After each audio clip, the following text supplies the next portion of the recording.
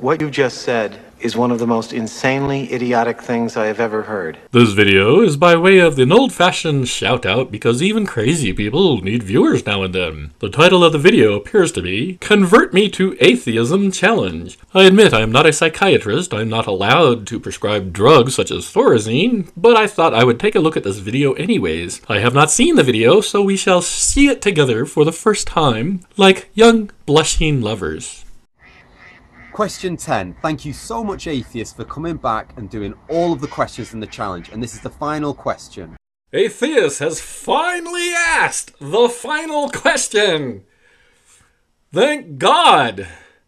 So, they're all gonna just shut up now? That's good news. I give that 2 thumbs up.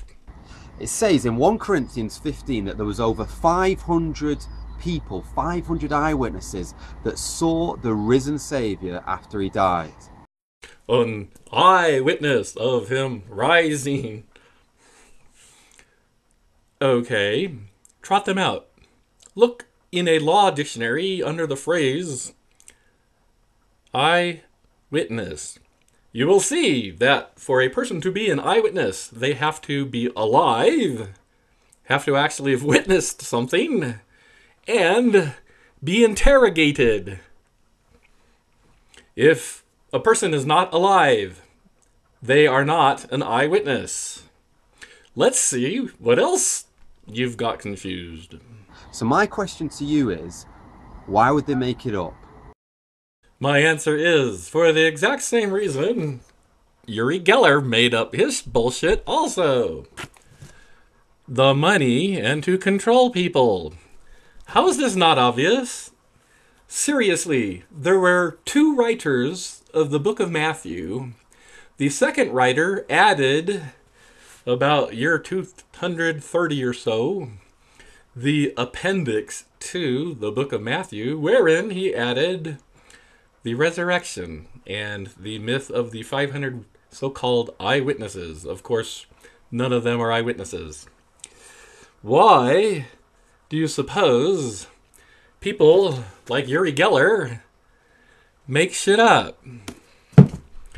Why ask us when this is so fucking obvious? Do you doubt an eyewitness account? Well, that depends. Produce the eyewitness. Still waiting.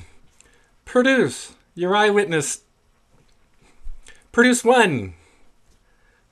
If you want me to tentatively accept that one of the sons of one of the gods was resurrected, produce, I don't know, 3 eyewitnesses so that I can interrogate them and see, first of all, if their stories match.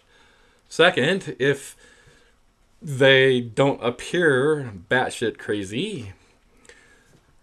Produce your eyewitness.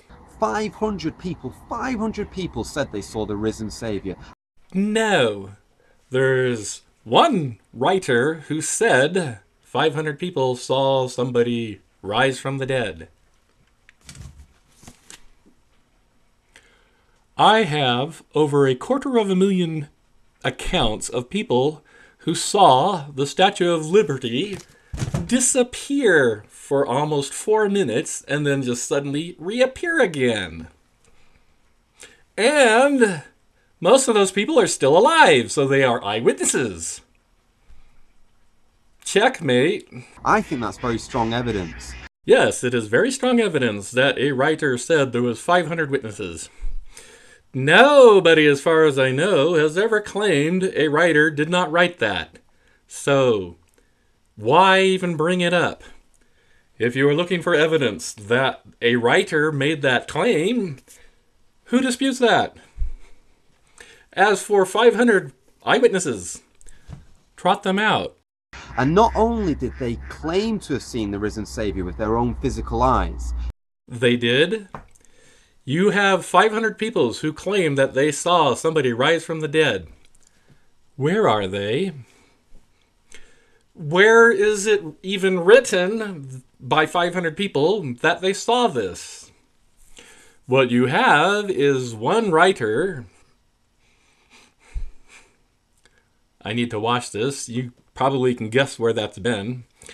One writer who said there was 500 witnesses. You do not have 500 accounts of people who said they saw a dead person get up and rise into the sky. You call that evidence. The evidence is one writer made that claim. You do not have any evidence that 500 people made that claim, let alone eyewitnesses. It also says that they died, they were put to death, some of them, for what they'd claimed to have seen. And if Okay, I give up. Where's the evidence for that claim also? We have no evidence that anybody died who made that claim. We have no evidence that anybody was put to death who made those claims. We have a whole bunch of stories written by modern people who made that claim. Nobody's refuting that claim because it's obviously true. A whole bunch of people out there believe that the early Christians were martyred when there's absolutely no evidence for most of those claims. Some Christians were martyred along with a hell of a lot of other pagans, not for religious reasons, but for political reasons. Where is the evidence that any one of your imaginary eyewitnesses,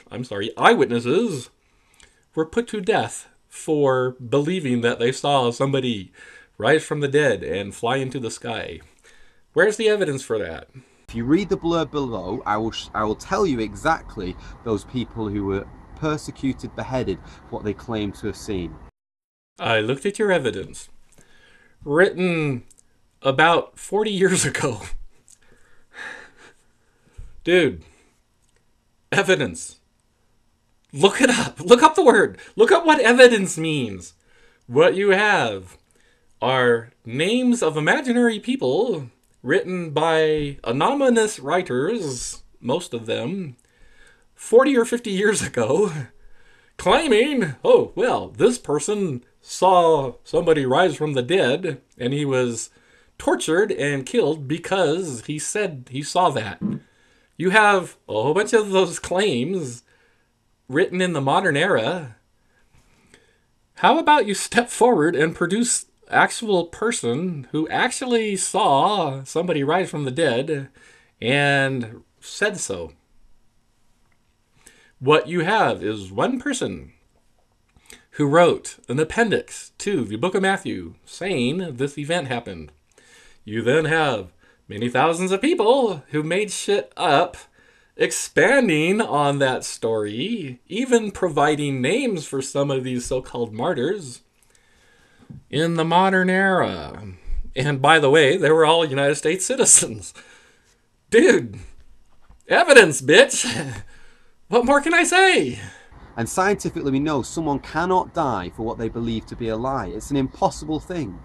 Year 2001, September 11. How many Muslims died for their belief?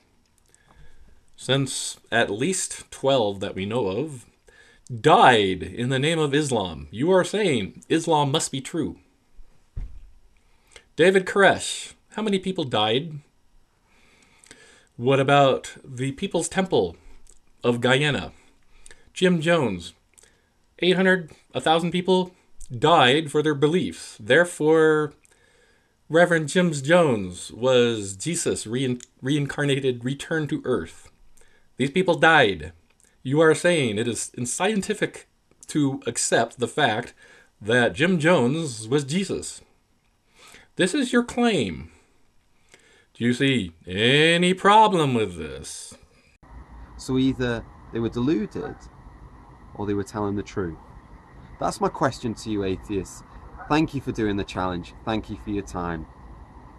You are very welcome. I am glad that this is the final question that a theist on YouTube will ask. And I hope that you understand that your assertions, which you have poised under the pretense of asking questions, are complete bullshit. Everyone in this room is now dumber for having listened to it.